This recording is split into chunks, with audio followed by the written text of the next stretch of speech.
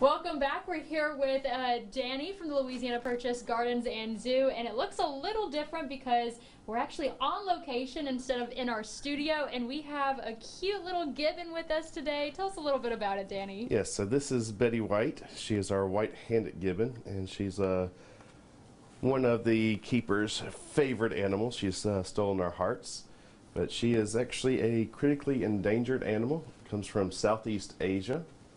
And we have had the great honor of basically hand-rearing her until she's ready to go on exhibit with her parents.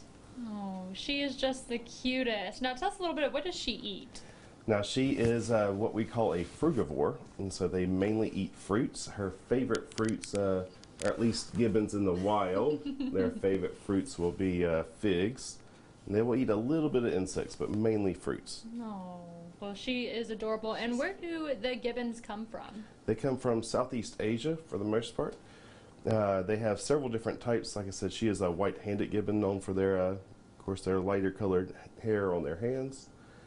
But these guys are pretty cool. They're very smart and they're very sweet. And she looks very cuddly and soft on TV.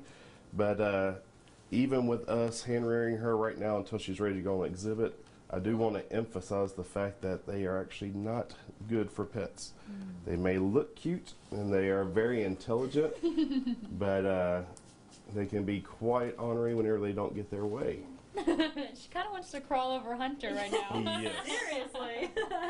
Oh man, so what does she like to do for fun? She loves to jump and play with our toys.